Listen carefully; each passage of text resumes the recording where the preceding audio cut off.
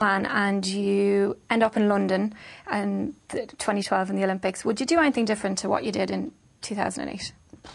Well, I think I'm a different athlete now to when I went to Beijing.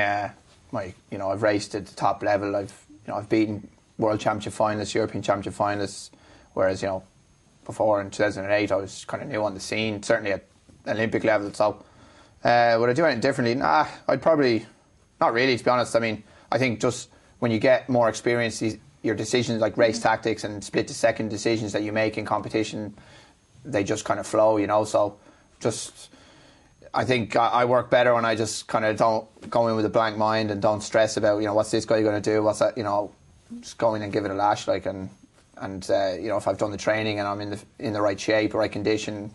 So are you affected by pressure then? Very pressurised situation, the Olympic Games. Well, the last Olympics I wasn't, because I wasn't expected. I actually ran probably better than what most people would have expected. I finished way higher than what I was ranked. So I didn't really feel too much pressure there. The next Olympics, I mean, would I be affected by pressure? Certainly in the Olympics, I think it would get to everybody. If I go there for a second time, my expectations would be an awful lot higher.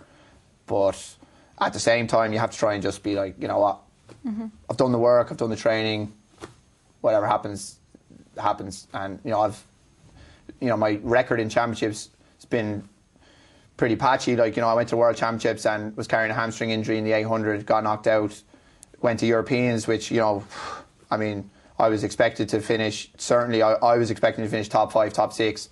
And about 10 days before the championships, came down with a throat infection. And, I didn't feel any pressure going to that, because I knew going into those championships last summer, I was like, man, this is probably not going to be my day. So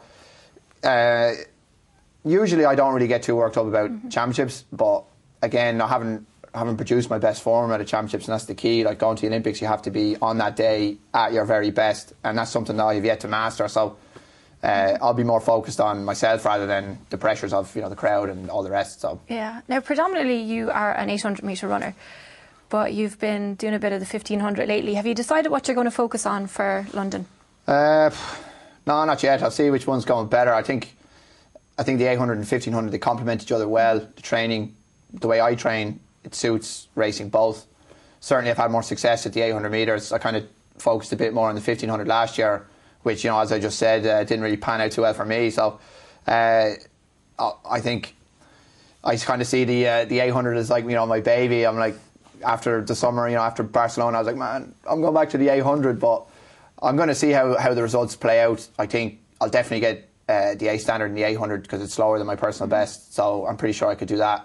In the 1500, the standard isn't, it's quicker than my PB, but I'm inexperienced at 1500. So I'm going to try for both of them. I think the 800 will be the main focus for now, get that standard out of the way, and then try for the 1500 standard. And if I get it, I get it. If not, I don't. I can compete, I think, just as well in either event. So we'll see next summer how the results have played out. You're based in Limerick, training in UL. What's life like down there? Oh man, I love Limerick. Yeah. Oh man, I love living in Limerick. I think Limerick, UL, I think it's the best place in Ireland to train. I'd like to think I have experience, being training in America. I've trained in Spain as well with a group for a while, and I've seen different training setups all over, and UL definitely rivals anything. The gym, the track, everything, the ease of living down there, everything was within 5 minutes. My physio, my doctor, my weights coach, the trails to run on. I run on the riverbank down by the Shannon. So life down there is pretty sweet. I love living down there. It's great. It's so convenient. Really, is the key to it. Describe a day in the life of you, of what training you do and what you get up to. I'm going to be giving out my training secrets there. I know. Usually get up around 8 a.m, have a light breakfast, go out then for anywhere between 8 and 11 miles. Usually I do drills and plyometrics after that. Come home then, have a bit of lunch, go on the internet for a bit, maybe watch some TV. Then maybe around 2 o'clock I'd jump into the bed, have an hour and a half, 2 hour nap.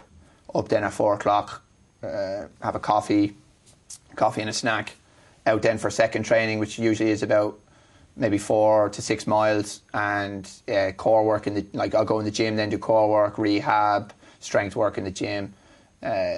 finish that, come home, then have my dinner, and after that just chill out for the evening. Are you strict on your diet? Because my brother's a runner and he eats everything and anything. What is it the same for you? He's 19 now. You're a little bit older than him. I'm a bit too old to be eating fruit pastilles for my dinner. No, I'd be strict enough.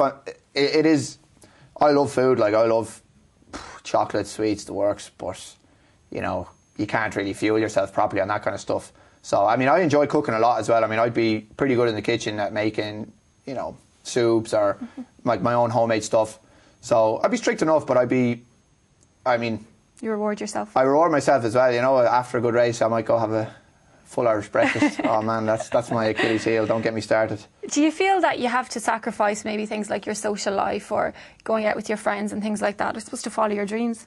Yeah, I think that's probably another thing that the general public wouldn't really like. The guys I went to secondary school with, I mean, they were like my best mates, and the lifestyle maybe of a regular person in Ireland, the social life revolves an awful lot around going to the pub or going out. I would have lost contact with an awful lot of my good mates. I mean, I could call them up and chat to them, but I don't see them all that often. I think the lifestyle of an athlete really, it's fairly monotonous, and what the general public would see on the TV, watching the Olympics or watching the Diamond League, but the amount of hours that you have to put in and the amount of sacrifice you have to make, you can't go out. You always have to watch what you eat, post-workout recovery, all that kind of thing. It's a whole process that, but I mean, at the same time, I mean, it's sacrifices, but I'm 100% like happy to make them. I mean, competing at the Olympics or running in big races, Would you get frustrated then when you see the likes of the Premier League footballers getting paid thousands a week and able to go out and drink every weekend, or so it looks like anyway? Yeah, I mean, it is. I can't say I'm jealous of them. I'd rather do athletics than do play football in the Premier League.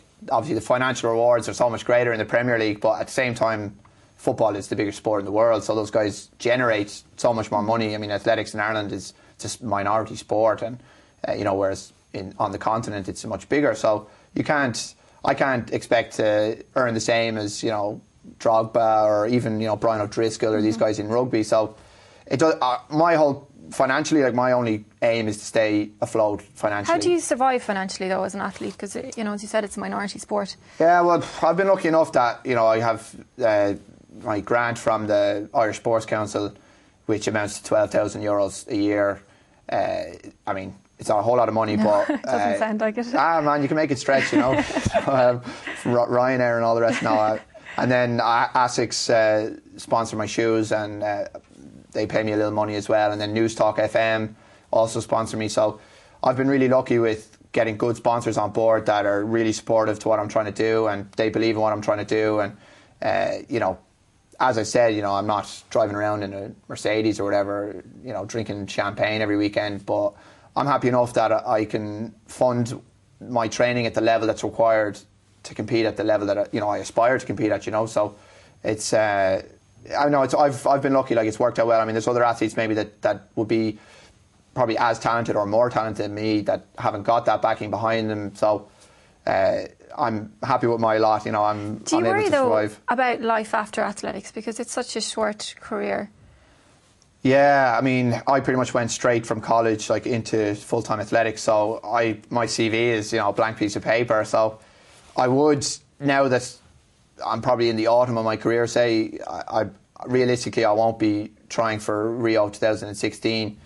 It's something I do think about. Actually, at the moment, I'm studying a master's in English, so I'm trying to with the Open University. So I'm trying to keep my education going that way.